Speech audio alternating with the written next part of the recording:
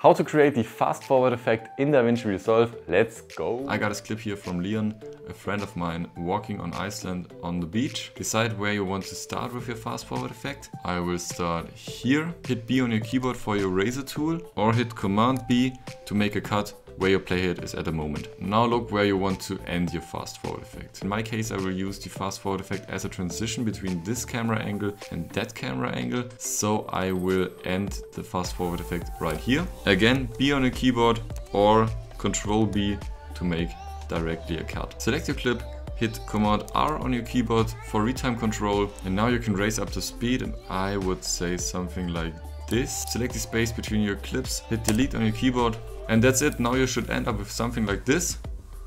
Boom, you just created your first fast forward effect in Davinci Resolve. Oh, thanks for watching, see you on the next one. Like and follow for more editing tips.